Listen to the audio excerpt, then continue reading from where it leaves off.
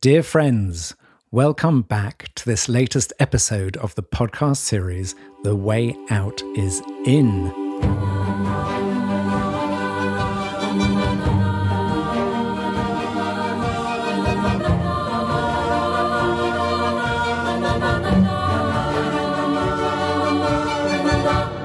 I am Jo Confino, working at the intersection of personal transformation and systems evolution. And I am Brother Phap Huu, a Zen Buddhist monk, a student of Zen Master Thich Hanh in the Plum village tradition. And today, brother, we're going to be talking about death. Most people are terrified of dying because there's a belief that death is annihilation, that you're alive one moment and then nothing is left on you. And then also people are very fearful of losing their loved ones because they feel that once their loved one dies, then they'll be bereft, there'll be nothing left to live for. And hopefully, as I say, by the end of this recording, Brother Phap Huu, you will have given us the value of the teachings of the Buddha on this subject that can help us to relax, take it easy, and enjoy life. The way out is in.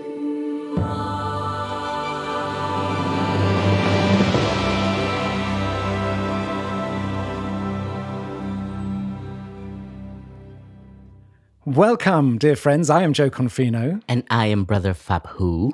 And brother, as I said, we are going to be talking about death today. Big topic. Big topic. And as I said, brother, a lot of people, their biggest fear of living during their life is that they're going to die. And that there's this sense that, that once you die, you lose everything of value that you've ever had. Help us understand what the Buddha's teachings on this subject.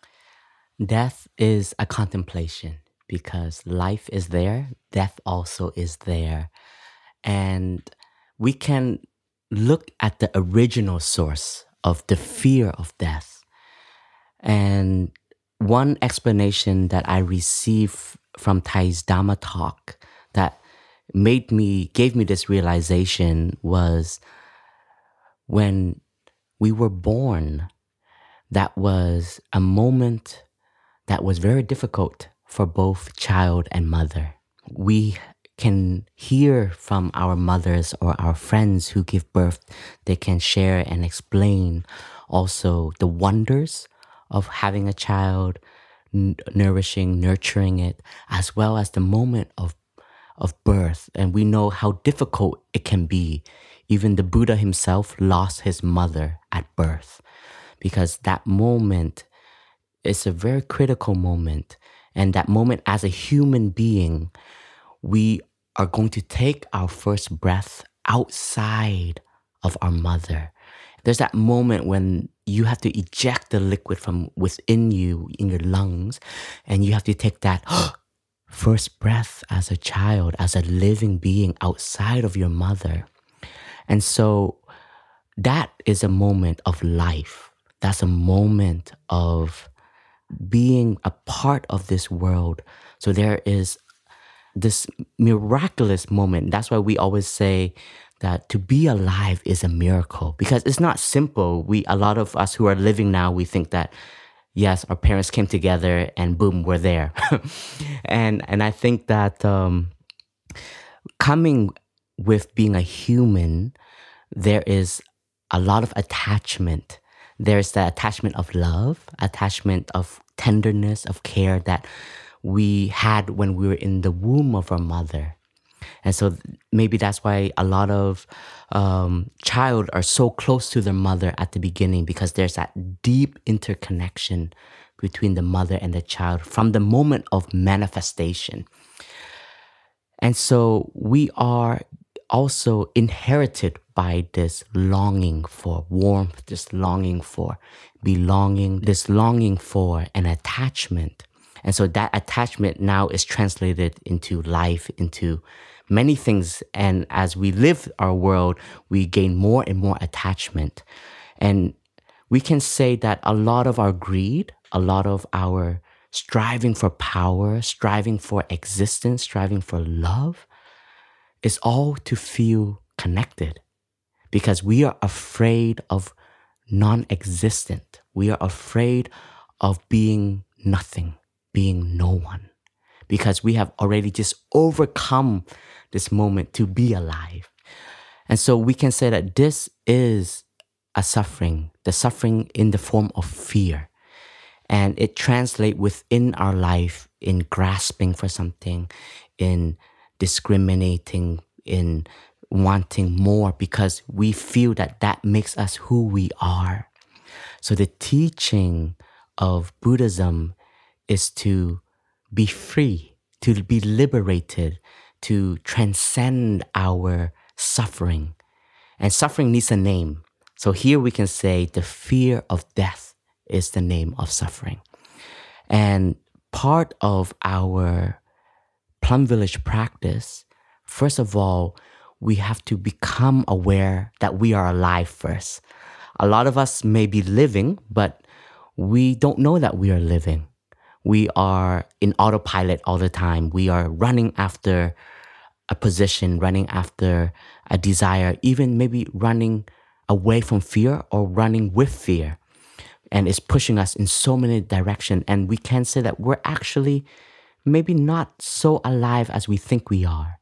And so the teachings, first of all, of Plum Village is to learn to come home with the mind to the body in the present moment. Because for us, in the present moment, this is the teaching of the Buddha. In the present moment, this is where life is. The past is gone. The future is not yet there. There is only one moment that you can be alive, and that is the present moment. And so if we are allowing ourselves to be more and more alive, we can practice and have time to cultivate the insight of non-fear and to look at death as a reality. Because in the teaching of Buddhism, there are 5 remembrances that Thich has translated into our language. That is, we are of the nature to grow old. We cannot escape growing old. I am of the nature to have ill health. There is no way that I can escape ill health. I am of the nature to die. There is no way that I can escape death. All that is dear to me and everyone I love are of the nature to change. There is no way to escape being separated from them. Let's take a pause there, and we'll come to the 5th remembrance a little bit later. But this teaching, these first 4 remembrances, teaches us of the insight and the teaching of impermanence. That everything that is here today, one day is of the subject to change. And change can be of form, or change can be of manifestation. And the language we use is that we are not exactly a creation. There's a lot of belief that, we come from nothing. Suddenly we just, boom, you're here.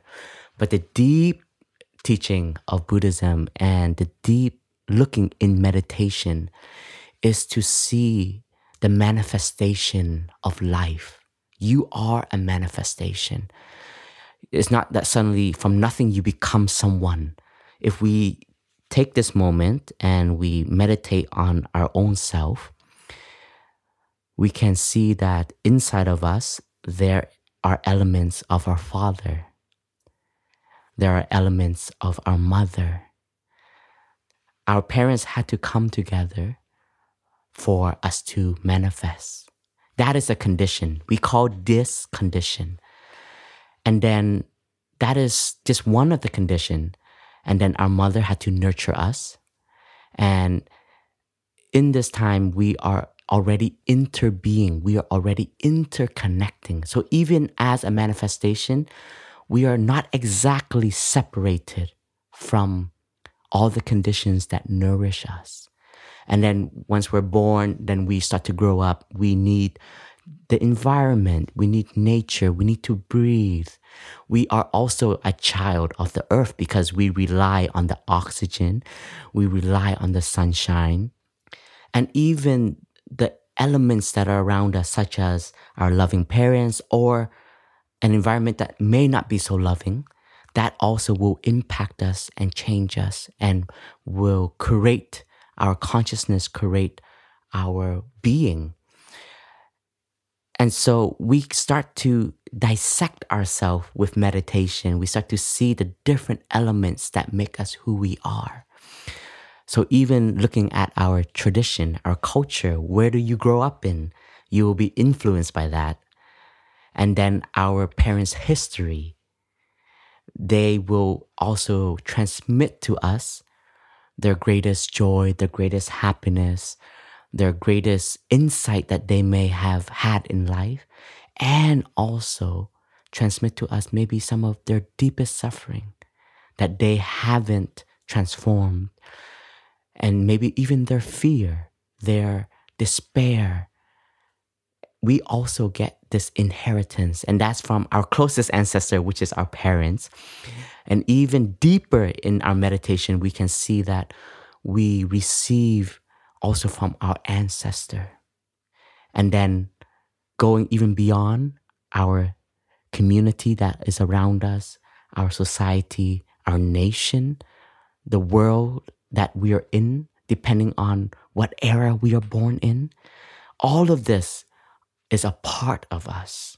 So in our meditation, we start to see the non-self element of oneself.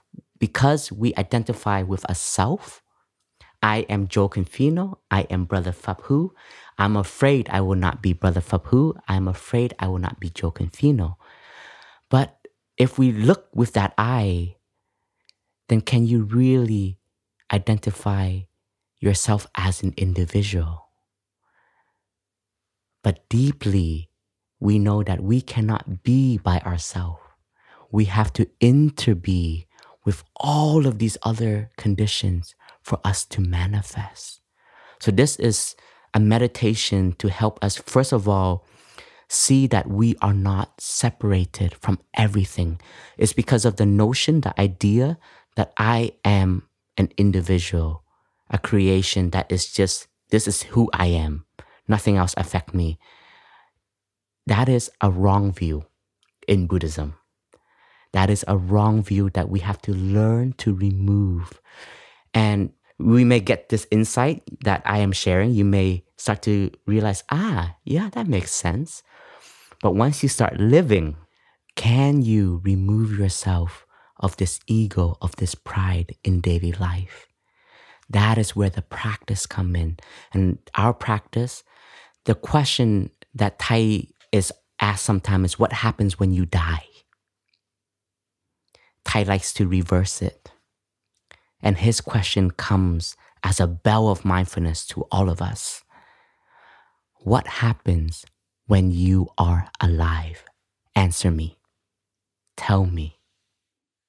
Beautiful. And brother, just to track back to the start of your conversation. So one of the things is that people shouldn't feel in any way bad about fearing death, because what you're saying is actually at this moment of birth, that is the original fear, that we are separated from this deep sense of security, this deep sense of belonging, and we're sort of, in a sense, ripped out from that and have to exist and have to survive on our own. So this sense of separation is actually something everyone experiences, isn't it? It's not something that some people get and some people have this easy path in. Actually, everyone has to take that journey. So immediately creates that fear of separation. So I think that's one thing to say, well, actually, it's very natural in one sense to have that fear. And then that fear gets sort of built into it by our society, and especially in the West, where this sense of individualism and I've got to get what I can. And so it builds up this whole idea of separation. And that separation then leads to grasping, which is if I'm on my own, I've got to protect myself and I've got to amass enough security in terms of money or in terms of my career or whatever. So actually you can see this journey, how easy it is for people to actually create this idea that they are separate and whatever. And what I love about the Five Remembrances and the fourth one is that we're going to lose everything that is of value to us. So it's really interesting, isn't it? There's the sense of we spend our lives amassing things, but we know that actually we're going to lose everything of value because we're going to actually at the end be separated from everything when we die. And actually that sort of makes sense then that while we're living, we should be in community with everyone, because actually when we pass into another realm, we will actually lose those direct connections. So in a sense, we've got it a bit the wrong way around, haven't we? It seems that way. And I think this is what Thich has been trying to introduce, re-educate in a way, this idea of instead of being afraid of death, be happy about life. And Thich always says, a lot of the Dhamma talks, he would start breathing in, I know I'm alive. Breathing out, I am happy. Breathing in, I recognize life inside of me and all around me. So this is like to reinsert this notion of death is part of life. You shouldn't spend your years to be afraid of it, because if you do, you're going to arrive at it anyways. There's no point in running away from death. It's a part of being human. It's a part of being a manifestation of this earth. And what we have to learn to do is to live life with the insight of impermanence. Like what you shared, fear is an original sense. It is one of the mental formations that we all have. And it's not to suppress it. It's not to push it away. But we can soothe our fear. We can offer it insight. We can allow mindfulness, the practice of mindfulness, of being alive, to make our life more meaningful, more rich. Just like you said, if one day we will say goodbye to our dearest friends, our partner, our parents, our grandparents, even our children, if we have this insight, don't wait to that moment to be sad and to celebrate their life. We should be celebrating life in every moment. And this is the key of mindfulness. Mindfulness gives us this awareness that life is here and we should be here. And especially, brother, it's rather, when you stand back from this, it's rather bizarre, because when we look out in the world, everything we see manifests and demanifests. A tree, a flower, the weather, countries, civilizations. I mean, literally, there's not a single thing that isn't constantly in flux. The earth is in flux. The universe is in flux. Literally everything is moving. And yet we have this sort of desperate wish to hang on to things being the same. I mean, it's a rather extraordinary state of affairs that we put ourselves in the very point of suffering. Yes. Because when we let go and say, actually, I am part of everything is in flux, I'm in flux, and we start to settle into that, then actually we're flowing with life rather than trying to build a dam against life. Exactly. And I think if we have this insight, we will stop pushing ourselves and we will stop running after more desire, more power, more possessions. Because if we keep running after that, do we have time to be alive? Do we have time to enjoy what we have? And that's why Thich sometimes has this calligraphy, you have enough. That's it. And that's to remind us that, are you always running after something? Are you sure that grasping whatever it is in the future going to bring you happiness? Because if you're going to keep running towards the future, what you arrive at is death, is your your plague. I remember one time Thich drew a line and he said, if you don't live life, you will just arrive at D, which is death.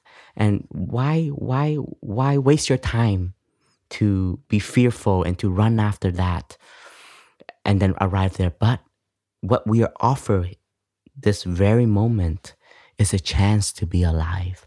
And so with this insight and with this deep looking, we can start to translate it into our life. So if we are healthy now, Thich has very simple meditations that Thich tells us to learn to be happy with the simplicity of life. Every morning you wake up and you can look at the trees, you can see your loved ones, you can look at all the colors that the leaves offer you. If you don't know how to enjoy that, do you think after death you will enjoy it? Do you think in the kingdom of God or in the Pure Land you will enjoy it? If you can't do it now, do you think that after you die you can do that? If your aspiration is to go to the kingdom of God or to the Pure Land of the Buddha. And this is not to criticize a thought of like what happens after you die, but in the Plum Village teaching and the teaching of Thich, it always brings back to the present moment. Because to Thich, planet Earth is the Pure Land of the Buddha. Planet Earth is the kingdom of God. If you look at a flower and you look at it deeply, you see that all of these conditions that have come together for it to manifest, that is a wonder of life. And if that wonder of life doesn't belong in the Pure Land of the Buddha or in the kingdom of God, where does it belong? So we start to see that the simplicity of life are wonders. I had the chance of being close to Thich, and I can see in his way of being, when he drinks his cup of tea in the morning, he drinks it with this insight that this cup of tea is a gift.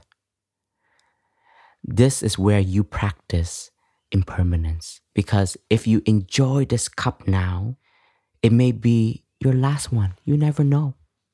You can't bargain with life and death. Sometimes it comes unexpected. And so you start to have this new lens of way of looking at life. You start to be with your friends, be with your loved ones in a more deeper sense. And you start to share more beautifully. Why waste your time at arguing when at one day we will not be here anymore? Thich once said, if you're so angry at someone, meditate on that person and see that person in 150 years. He may not be here anymore. She may not be here anymore. So is it worth it to always be angry at that person? Because if we're all of the nature to one day return back to the earth, let us live in a more loving way. Let us live with more embrace, more connection, which we are longing for. Yeah, I remember when I was young and before I knew anything about Buddhism, I always remember seeing this phrase, which was a Buddhist phrase, which was saying, imagine that today is your last day. Because if you were to imagine it's your last day, then you would enjoy every moment of that day. It would be like a butterfly, where one day in a butterfly's life seems like nothing to us, but for them is a big chunk of their lifetime. It's like you would focus on everything. You would find beauty in everything. You would get in touch with everybody you love. And because we don't think that way, we just let time just go by without accounting for it, without paying attention to it.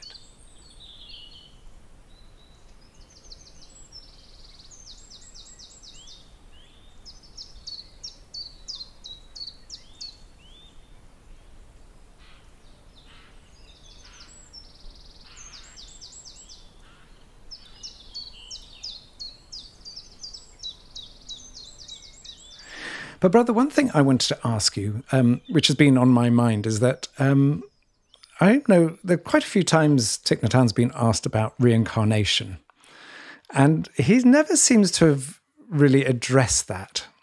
And I'm really intrigued in that because in lots of religions, there's this idea that if you live a good life now, then you will sort of go forth into the heaven or hell, whatever, depending on the life you've lived, which in a sense always is about only acting in the way you are now in order to get some benefit or avoid some suffering in the future. Whereas for me, Thai is always about the present moment. So what does he believe he's going to be reincarnated? Why has he never really made this? Because in lots of Buddhist teachings, this is quite a core part. Yeah, that's a tricky question.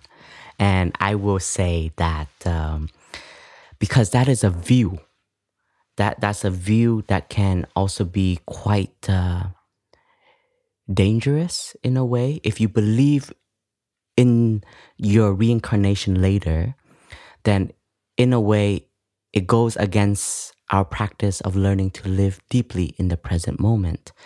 But here's the insight about reincarnation that Thai has offered us. With this this notion of I want to do good so that I have something better in the future. This is, in a way, this is also popular Buddhism. I also believe that when I was growing up as a young Vietnamese growing up in Canada. I was told, if you do good, when you die, you go to heaven. I remember eating rice, and my mom and my auntie always made me clean up everything in the bowl, or else I will, in Vietnamese you say mang toi, you will have a fault that later on you have to repent for. And they used to say that if you don't finish all the rice, when you go to hell, when you die, you have to eat that, all that rice grain becomes maggots, and you have to eat it. Yeah, it's a nasty view. But it gives you this fear. It inserts you this fear of like, oh man, I gotta eat this. And like, if you be evil, then later on when you go to hell, you will suffer 10 times more than what you're doing. So it's nothing wrong about this teaching. It can be a means to help people review and reflect on how they're living their life now. So maybe in the future, you don't want that suffering that you're offering and that the life that you are giving away. And that equals into karma. We use this language a lot in Buddhism, karma. Good karma, bad karma. Karma always comes around. You can't escape it. That is true. But here, karma, translated into English, karma means action. And our practice is to be aware of our action so that it can be a reincarnation into something meaningful and beautiful and as a legacy. And in Buddhism, we speak about 3 actions. Our thoughts, that's an action already. If you have a thought that is beautiful and joyful, you benefit from that. You feel peaceful, you feel alive, you feel happy, your mental state is being nourished. And then your words, what you say already is an action. You know that words have a lot of power. It has a lot of effect. If you can offer loving kindness as in terms of words, they can benefit so much people. The way you share and guide can be more compassionate. It may have more of a better effect than punishment. Sometimes words hurts like knives stabbing into our hearts, and those knives can stay for a very long time, and it can wound us, it can bleed us each day, drain our energy. And sometimes our practice is learning to even remove these knives that we have received from people around us, even our parents. And so this insight, it tells us that our action, just by words, can have such an impact. That is also a reincarnation. That is also a new manifestation. And the third action is our bodily action, what we do each day, the way we cook the food, how we offer it. If we are someone who has a lot of space, we want to give more. We like to donate. We like to offer to those who are suffering. we know that for a fact that sometimes the more you give, the more you receive in terms of happiness. And we know that when we express something with love and with generosity, people offer us gratitude.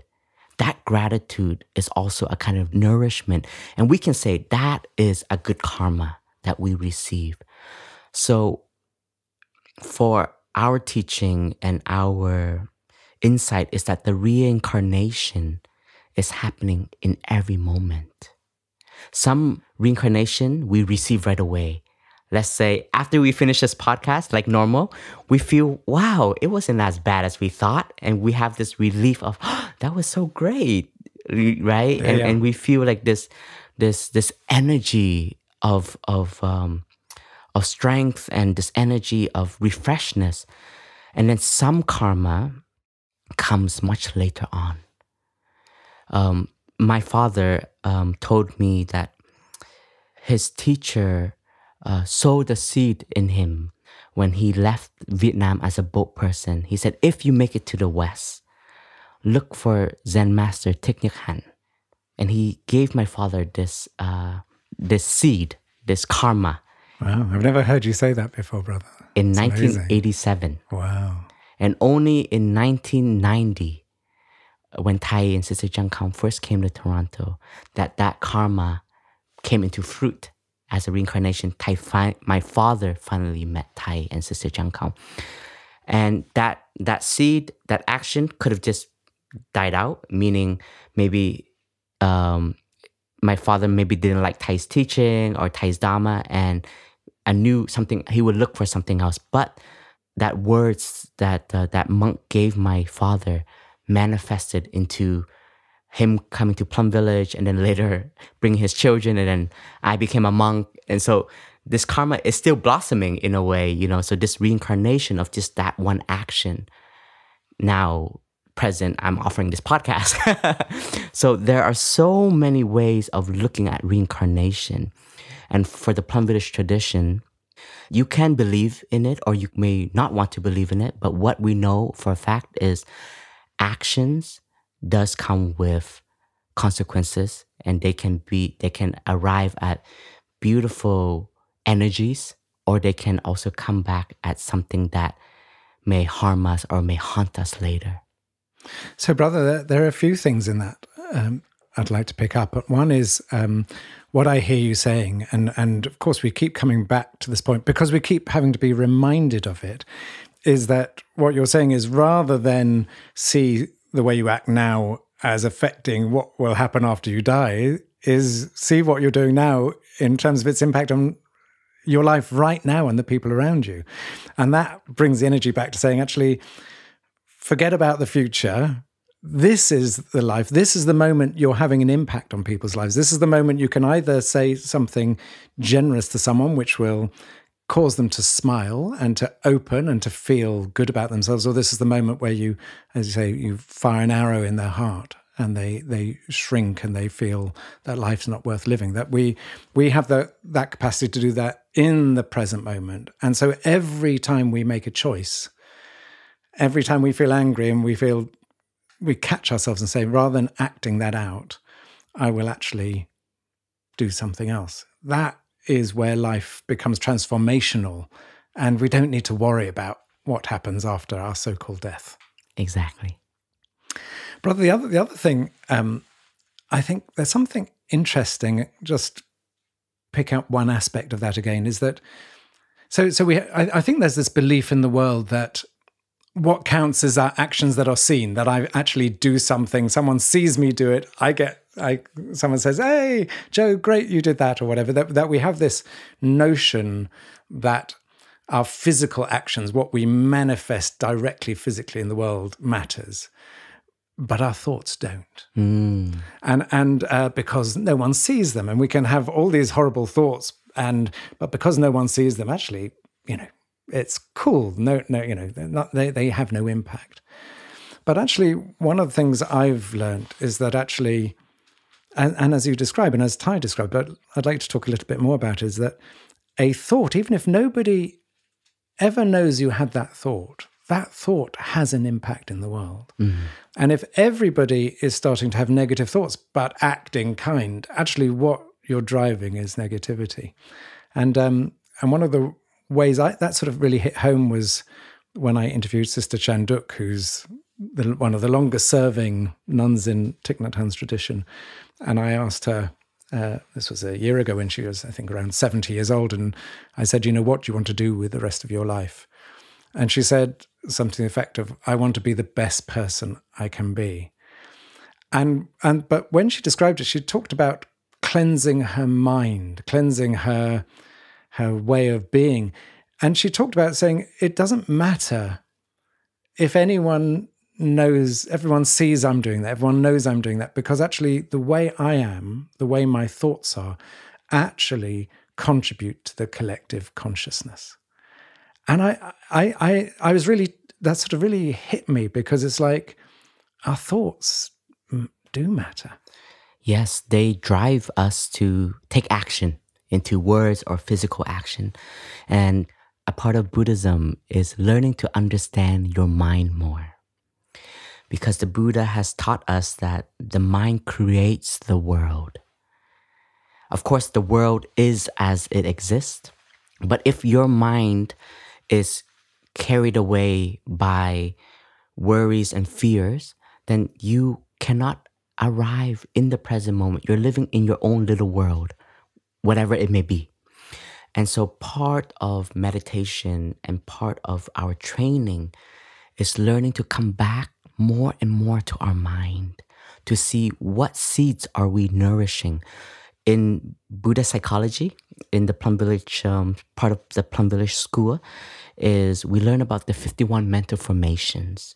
We all have so many seeds that are sown in us when we are alive. Seeds of fear, seeds of anger, seeds of hatred, seeds of jealousy, greed. And we have some neutral seeds, and we also have some very wholesome seeds: compassion, peace, joy, happiness, generosity, and the list goes on. Please, you can find this list on the Plum Village website. And some of us, the way, like I shared, the way we are brought up, the conditions that are around us will strengthen particular seeds in us. We may have some fear. For example, I noticed when I was growing up, because my parents were born and raised during the war, so not having enough food was a real fear. Like, just to make sure that on the table there's enough rice for the whole household. So I remember growing up, I always made sure I always had to have more than enough in order to feel safe. And one day, as a monk, we are taught moderation, and we're taught don't eat with your eyes. Sometimes don't eat with the greed inside of you, but learn to have moderation, because you're retraining what is enough. And I started to recognize this seed of fear of never having enough. And I can connect it to the roots of my parents' suffering. And that is a part of your consciousness. That becomes a part of your mind. So you have store consciousness, which are things that are sometimes weak. It looks like the basement. And then you have your mind consciousness, which is like everything that manifests in your energy, in your way you look at me, in the way I look at others, the way you're expressing yourself. That can be a lot of mind consciousness. And then you also have a middle layer. It's called manas. And manas doesn't have the insight of enough. It belongs to more of wanting more, greed. It's your temptation, your desire. And so a part of it is to tame the mind, to learn to understand the mind more. And how do you understand the mind? You have to go inwards. The way out is in. And a part of no advertising allowed. Not advertising. We're not sponsored. The part of our practice is to look at the mind, and sometimes that can be very scary, because our mind can be very noisy. It can be overwhelmed with negative thoughts. It can be overwhelmed with violence. It can be overwhelmed by sexual temptation. And it takes time to filter our mind, to allow new images, new experiences to come. And a part of our training is not to say, that is negative, that is bad, cut it away. No, that is already a part of you. Accept it, embrace it. If you know that because of these images of this experience that you have had, such as watching so much pornography growing up. I grew up in Canada, and I remember being introduced to pornography at a very young age. That has such an impact on me, and it made the way I look at women, the way I look at advertisement. It always triggered this sexual desire, and I had to take time to identify the sexual energy, identify the images, the sounds that I have heard, and to filter it out in a way by not watering those seeds. And luckily, the training that I receive is the monastic training, and my environment is very supportive of that. And you have to have Dharma trainings as well as precepts, or what we say mindfulness training. So you know that if you want to be free from this desire, you have to train yourself not to get drowned in these images and these sounds. And that's a discipline in itself, because a part of our desire we may be addicted to it. And sometimes by ourselves, it may not be helpful. We may not have enough strength. And that's why we need communities, we need supports. So coming back to the mind, that's why the thoughts needs to be looked at and transformed. We call it transformation at the base, which is our mind. And we know that someone who has a very dangerous mind can bring a lot of harm to the earth, to humanity. And in history, we've had those figures. Hitler was one of them. Just this idea, a view, that is a thought, led us to World War II and to so much suffering.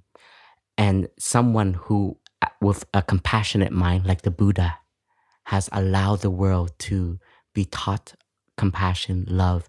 And that mind is so powerful. It has lasted over 2,600 years, transmitted from generations to generation. So you can see that the mind is a big energy of the world.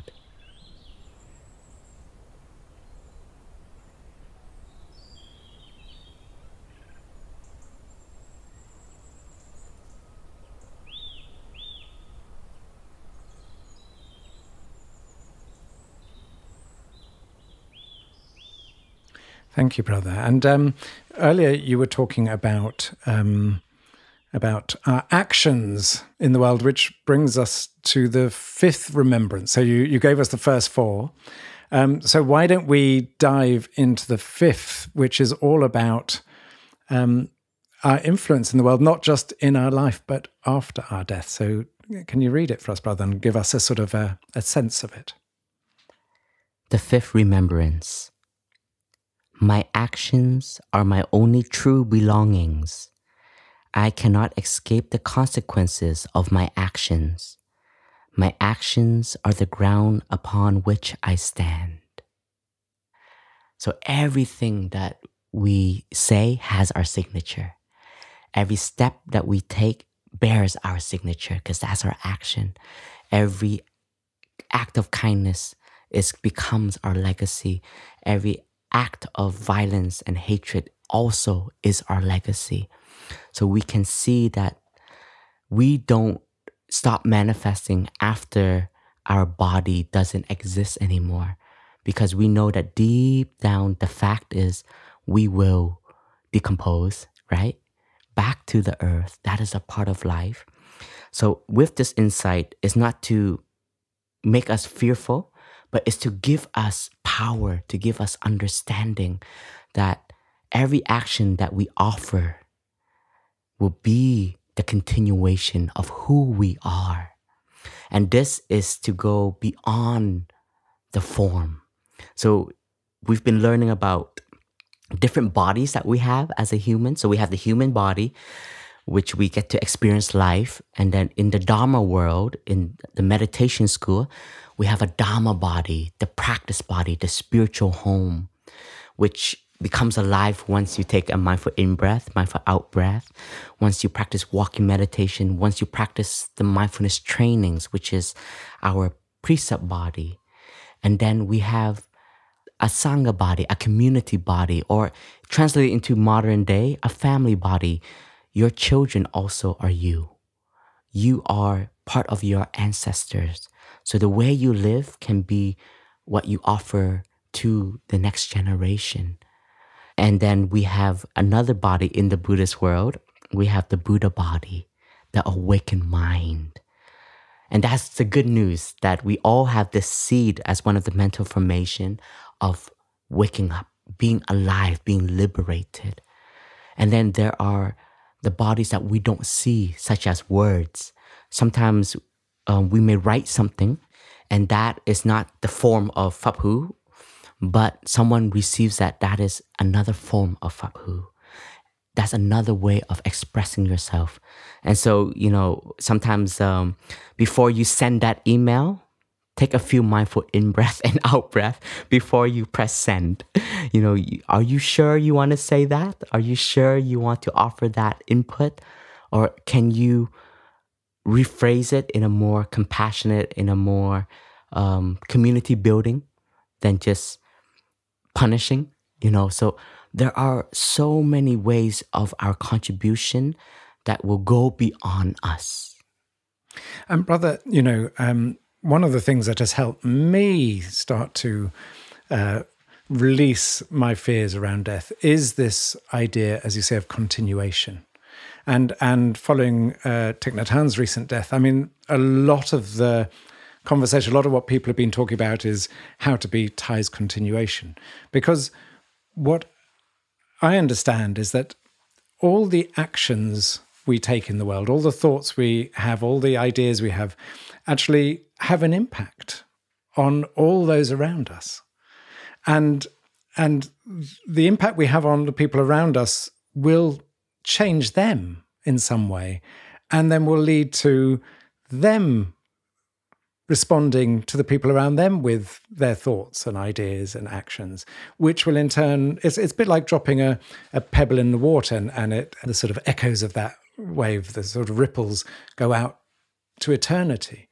So if I impact one person's life in some either very ugly or some beautiful way, that will affect the way they treat all the people they know, and that will affect those people. So actually, the way we are in our life continues into eternity at some level. And it means that actually this idea that that when we die, it doesn't just stop. Actually, throughout our entire life, our actions, thoughts, feelings are having an impact, are changing the world, are continuing. And obviously some of that is very direct, isn't it? It's if we have children, we see that very much, and our grandchildren, that's one very direct way. That's an easy way to understand. But it's like a teacher who teaches kids. The way they teach those children will either inspire them or close them down. They'll either be punished or loved. And that one teacher's life, even if they were to pass, the emanation of their teachings will go out. And if they teach 1,000 kids in their lifetime, only 1,000 kids, that can have an impact over millions of people. So that has really helped me to understand that actually when I die, I know that while I will be buried or cremated or whatever, that actually I will continue in many, many different forms. Yes, this insight can help us be free from the notion of non-existent. And this is where this famous calligraphy and teaching of TWOII is a cloud never dies. Because the cloud in its form will just transform into another manifestation, such as rain or snow. And when the rain falls into the earth, it will penetrate into the grounds. It may nourish the trees, So the new manifestation of the cloud will be the tree, or it will come into the river and it will nourish the life of the river. So it is a constant continuation. And this insight can really help us just be more free and allow us to experience life more deeply, because you know that every moment is a moment of continuation. And this has this insight also has helped me live also more deeply with sometimes I invite my my ancestors into the present moment, because even though they are not here, but my grandmother just passed away last year, and one of her dreams was to come to Plum Village, France to visit me, because she's never been in Plum Village and never seen me as a monk in this community. But now that she's not here, and I can be regretful and saying, oh, I should have put more effort. I should have tried to create more conditions so that she can arrive in France, etc., etc. And I can replay this story over and over and over. And every time I do that, I have guilt, I have shame, I have a feeling of I wasn't a good grandson. But now that she is not here, with this insight, she is now me. And my presence here, I can invite her, because a part of her is very clearly in me, because she gave birth to my mother and my mother gave birth to me.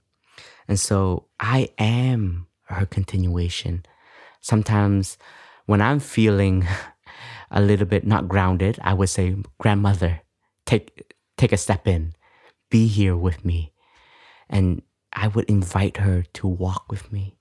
And I can invite her to be present, to live in this land of France, southern France, enjoy the miracles that is here, the sunflowers, the oak trees, enjoy the plum trees that TWOII the community has planted. So this insight can also free us to see that when someone is not there anymore, you have to have the eye of interbeing, the eye of signlessness. You see them in a new manifestation. And this is a reality now for a lot of us who are students of TWOII, who our teacher is not here anymore physically. But if you say that, oh, I'm so unlucky, if only I've made more effort to be with him when he was alive, then you would just live in regret. But TWOII has taught us to be free from that, now to see TWOII in his new forms. He has given us so many teachings that becomes our Dhamma body. That is the TWOII in us. The way we breathe, if we breathe mindfully, that is TWOII. I remember one time in the US, it may be his last US tour in 2013. And TWOII said, on the last day of the retreat, if you miss me and you want to be close to me, just take a mindful in-breath and a mindful out-breath, and TWOII is there. If you miss me, invite TWOII to walk with your footstep. Each mindful step that you take, TWOII is there. And I know that this is a teaching, but you can practice it. You can really feel it.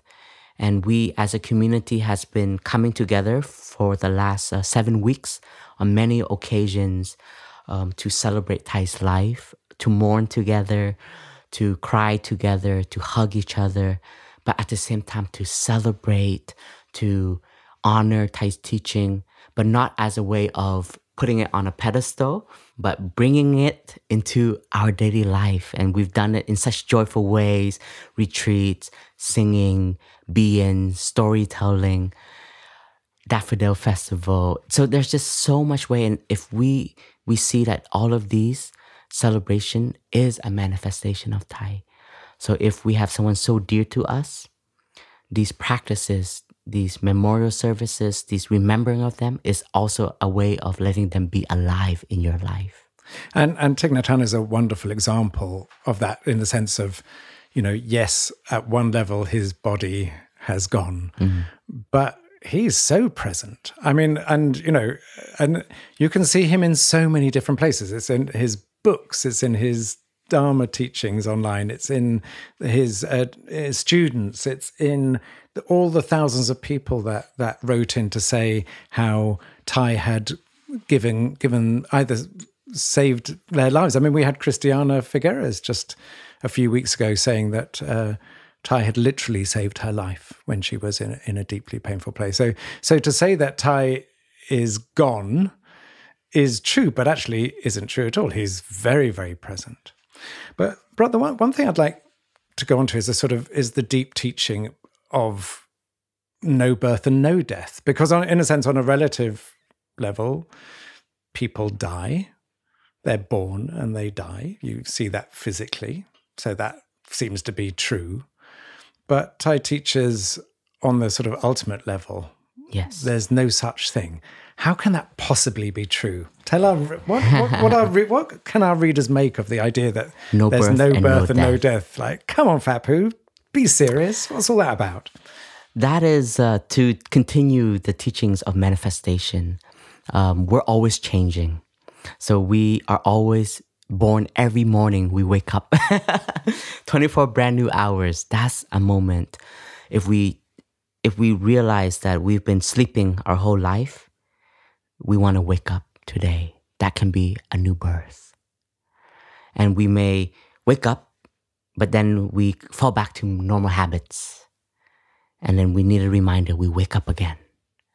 That's one example. Another insight that we have is Thai would tell us, our cells are always dying and being reborn. That means that we're always changing. We're in this constant river of change.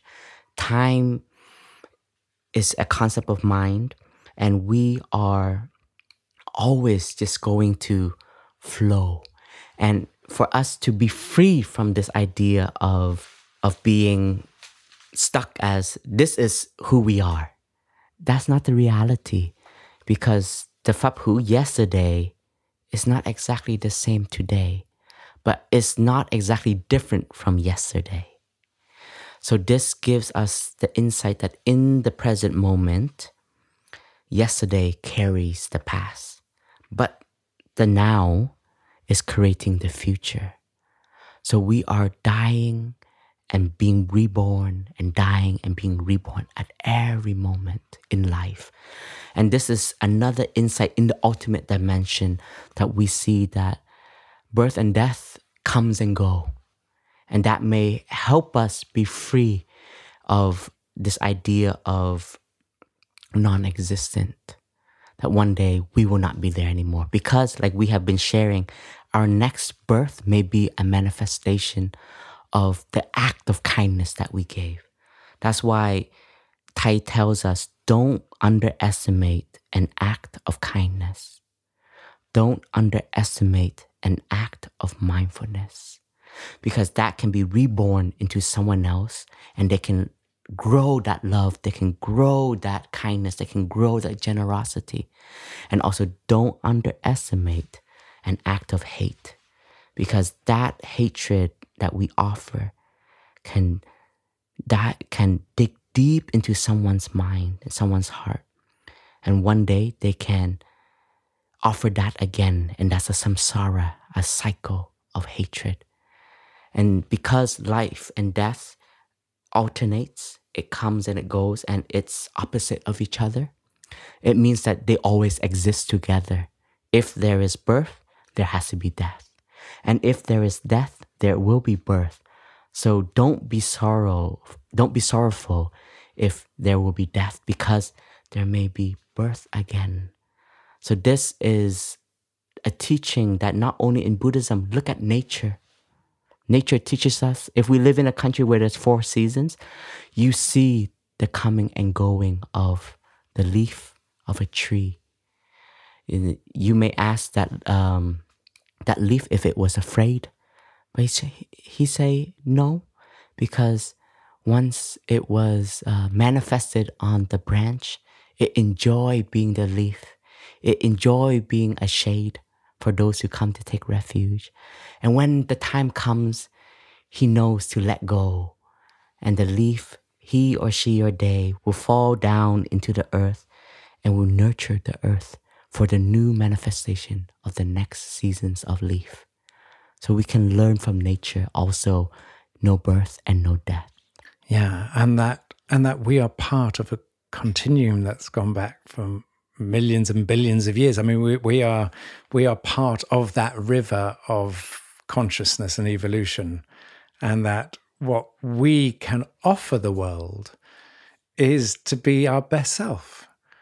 And that as part of that stream, that if everyone is their best possible self and is really mindful and really aware and acts, thinks and feels in a way that is as positive as they can manage, that creates a more beautiful world. It's and not to see our life as a sort of separate moment that doesn't have a before, doesn't have an after. It's like we are aware of that, but we live in the present moment, and that heals the past and transforms the future. Exactly. And from time to time, part of our training is we would meditate on our own death. So you would practice and you would sit down or even lay down. When I practiced this, I was laying down, and I can envision myself laying on a bed. And for me, I visualized the closest people that were meaningful to my life around my bed. And I can say that I have lived a very meaningful life. And then you can meditate on your body disintegrating. No sound, no sight, no taste. And you can see that you will become ash, nothing, and just return back to the earth. And I remember when I practiced this, and this was a few years ago, I woke up with tears. Not woke up, but I got out of the meditation with tears, and I just saw how life is so fragile. And I saw that I am so fragile, and that I just want to live life more deeply, more meaningful. And when that time comes, there will be no regret. And this allows us to practice acceptance more, because we know that when that time comes, we will grow ill. And if we have lived a very deep and meaningful life, you will accept illness much more easily.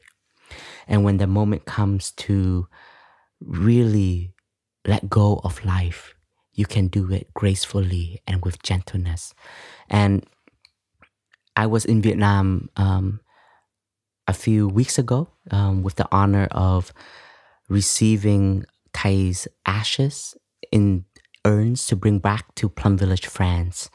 And I went with a delegation. And when I was in Vietnam for a very short period, I wanted to hear the stories of the close attendance of Thai, of how Thai's last few days were. And I had this conversation with this sister who I'm very close to. And I said, "Sister, please tell me, how was it?" And she said, the last 48 hours, Thai had a shine in his eyes. And his energy of presence was so alive. And he looked at life with a sense of beauty, a sense of, this has been a wonderful journey. And she said that he would look at the trees, at the students in a very different way. She said, it's so hard to explain, but there was something so unique about it. And then when the moment came, Thai fully let go.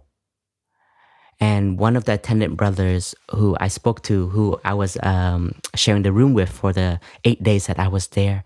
So after Thai has passed, normally they have these ointments to massage the body, because sometimes when people pass away, they would stiffen up. Rigor mortis. Yes, and all the muscle would be really stiff, and you would have to massage it so it is relaxed. And they had the ointments, but when they touched Thai's body, Thich was so relaxed. It was like Thich has let go fully. There's nothing that Thich is holding onto life. Thich is now free. That was the sense. And during the memorial services, we were privileged to see Thich's body lying on the bed. And for me, I saw that Thich was still so beautiful. And it just looked like Thich was sleeping so gently, laying there. And I can see that Thich has really returned to Mother Earth with nothing holding on to, clinging onto life. And my own personal experience during the time that I was attending him, especially after the stroke, I saw that Thich accepted the illness. He accepted not being able to speak, but then he was able to communicate in a different way. He wasn't able to walk anymore, but he was able to be present with the Sangha very deeply, and we were able to continue to be in his refuge of his Dharma body, his virtue body, his teaching body of just presence. And this is all an encouragement for all of us that even when we arrive at that moment, we can still accept it with wholeness and learn to be happy in that present moment. And that's what I've learned since 2014, since the stroke. I've learned Thich practice of accepting being one with the new manifestation, the forms that Thich had to accept. And that was a teaching for me. It reminds me, brother, of this phrase I was once told, which was deeply meaningful at the time, and it was saying, being honest means not having to remember what you said. And it's that sense, because if you've been honest, you don't have to, if you've been dishonest, you're constantly having to remember what you were dishonest about. Whereas if you're honest, you can let everything go. And, I've felt for a long time that, when people said, what's your aspiration? One of my aspirations is to die well. And what you're saying, exactly what I've sort of learnt as an idea rather than done yet, it's to die well, you have to have lived well. And so you can't wait until the day of your death to live. To live or to forgive yourself already, because it doesn't happen that way. But if we live a life that in the present, each present moment, to the extent we can, that we live free, we live open, we live vulnerable, we live honest, we live loving, compassionate, caring, to the extent we can, is the extent to which we're going to have a good death. Because as you say, Thich had this extraordinary life, and it was constant transformation, letting go. So at the point of his death, what you're saying is that he was already free. Yes. And therefore we don't need to worry about what happens to him, whether he comes into another form, whatever. It's just he did the work. And that should be his true inspiration to people. And there's a contemplation on no coming and no going. And this was written by Thich. So please allow me to read it. Contemplation on no coming, no going. This body is not me. I am not limited by this body. I am life without boundaries. I have never been born, and I have never died. Look at the ocean and the sky filled with stars, manifestations from my wondrous true mind.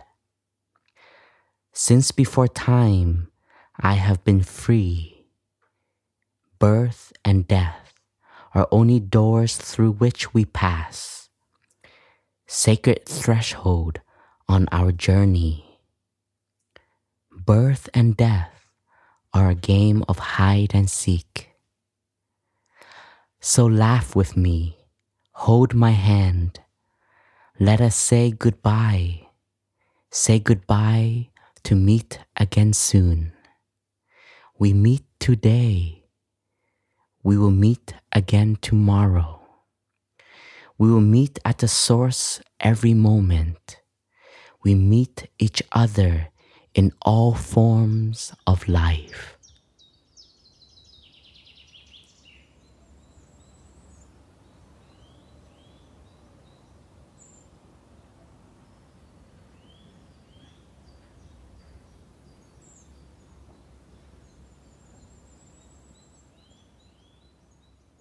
Thank you, brother.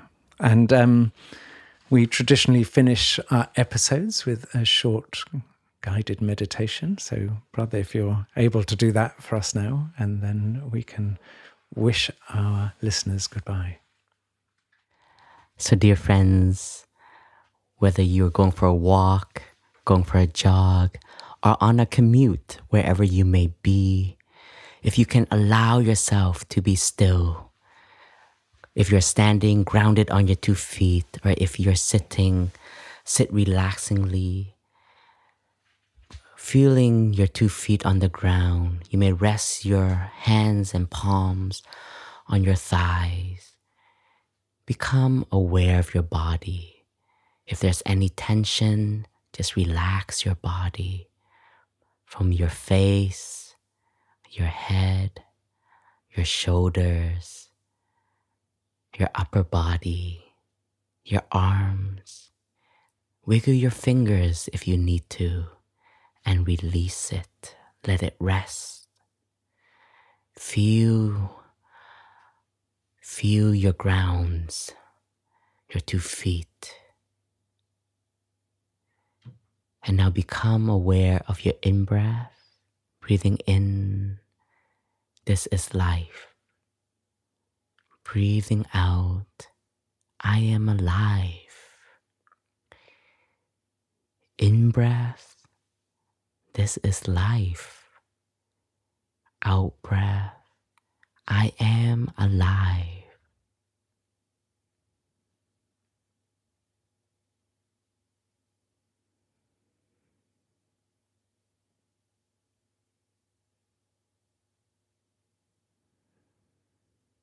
Breathing in, I am joyful that I am alive. Breathing out, I live deeply this moment of life. In the joy of life. Out, I am grateful to life in me and all around me.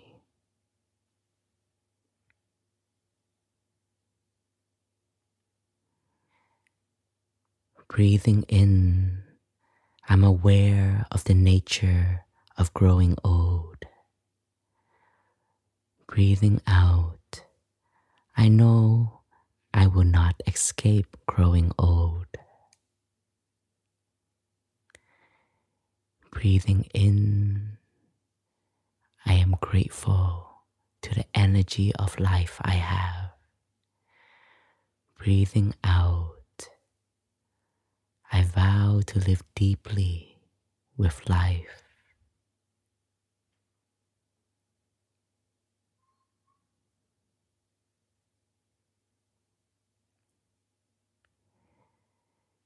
Breathing in, I know I am of the nature to get sick.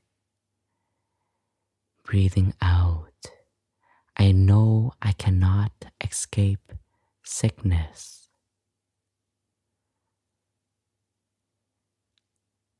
In, aware that I am of the nature to get sick. Out, I cannot escape. I'm aware that I am healthy now, and I want to live and enjoy my health, and as well as nourish my wellness every day, so I don't regret when I cannot walk anymore, I cannot hold a cup of tea anymore. Let us enjoy the simple things of life.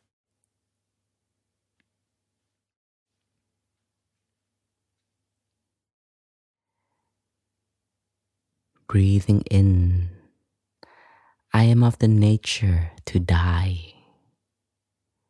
Breathing out, I know that I cannot escape death. In, I'm aware that I am of the nature to die. Out, I can't escape.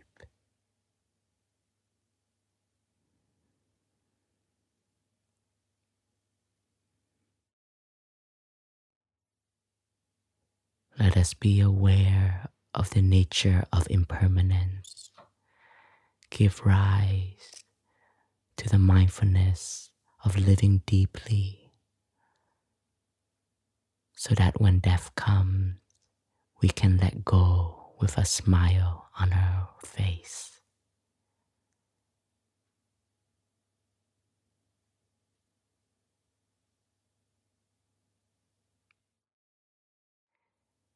Breathing in, all that is dear to me and everyone I love are of the nature to change. Breathing out, there is no way to escape being separated from them. In, everyone I love. Out, one day we all will say goodbye.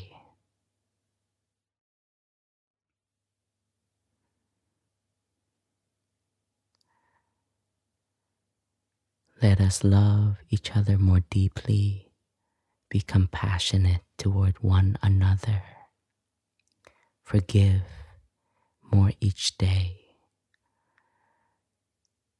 so that our time together can be meaningful, and when the time comes, we are happy to let go.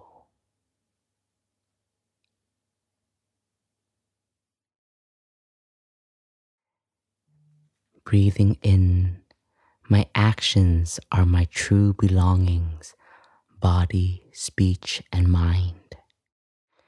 I cannot escape the consequences of my actions. Breathing out, my actions are the ground upon which I stand.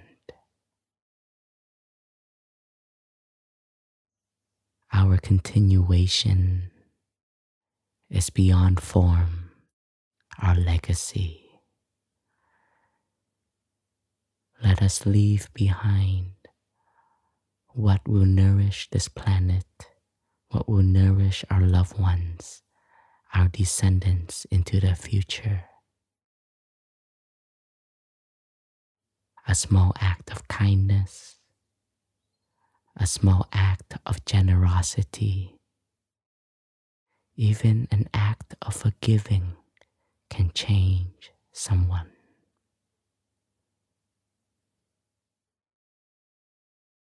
Breathing in, I am alive now. Breathing out, I will be alive, continuing into the future.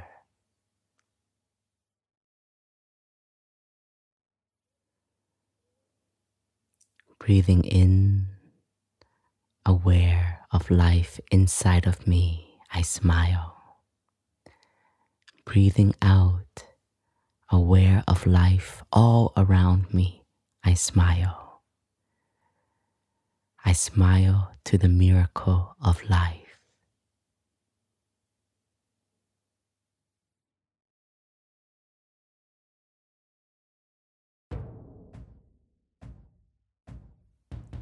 Thank you, dear listeners, dear friends, for joining us, and we hope to see you in the future. And if you enjoyed this podcast, you can listen to many more. You can find The Way Out is In episodes on Spotify, on Apple Podcasts, on other platforms that carry podcasts, and on our own Plum Village app. And this podcast was brought to you by the generous donors of the Thich Hanh Foundation.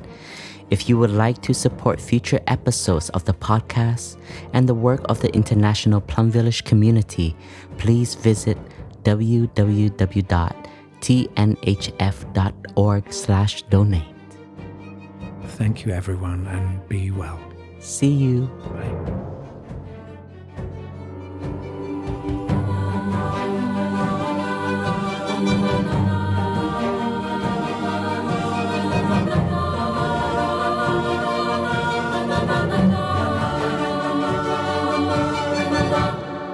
The way out is in.